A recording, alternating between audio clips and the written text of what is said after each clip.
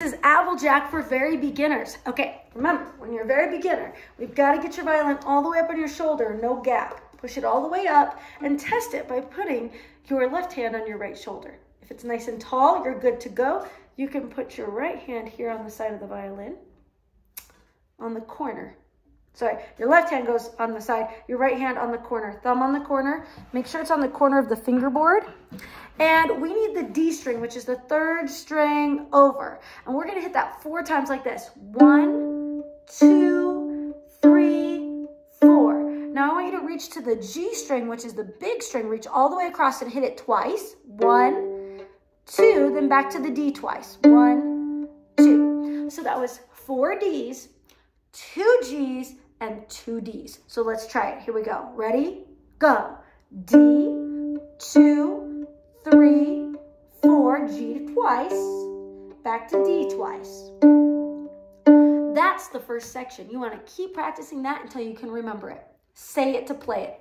What that means is you want to say the letter as you play it. D, D, D, D, G, G, D, D. It's going to help you remember the chords and the notes that you're playing.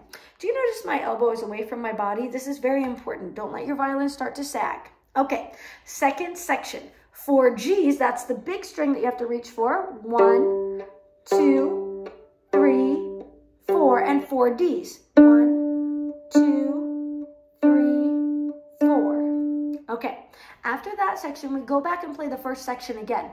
4 Ds, 2 Gs, 2 Ds. Here we go. D, 2, 3, 4. Now 2 Gs. Back to D.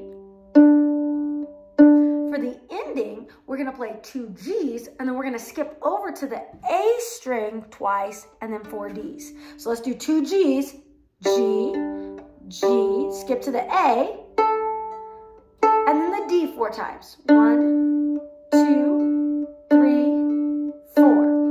If this is a little bit tricky, you can go ahead and write out a paper that has all the letters on it and point as we go along, especially if your kiddo is 5 or 6 years old. They may want a paper to follow along. You want to make sure that you're pointing along and saying the letters, and then you take the paper away after a few times.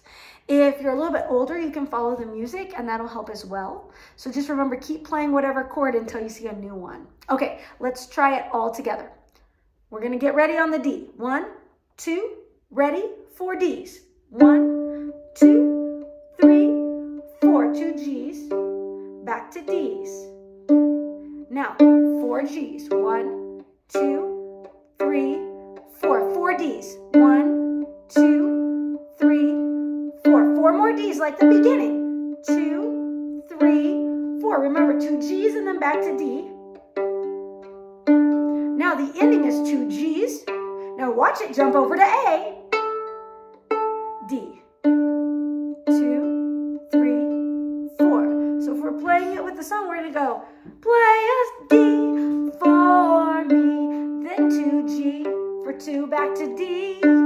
Play a G 4 times, me, and I'll D, 2, 3. Again, play a D 4 times, go to G, back to D, then 2 Gs, then 2 As, 2 Ds, and 2 more Ds. So with the song, it'll go, play a song for me, Applejack, Applejack, play a song for me, and I'll sing.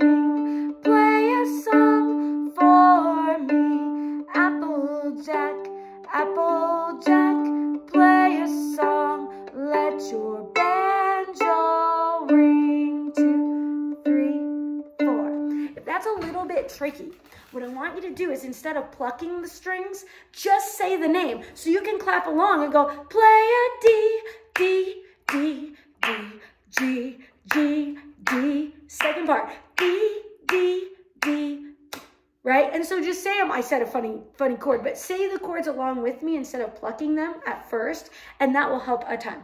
Okay, good luck.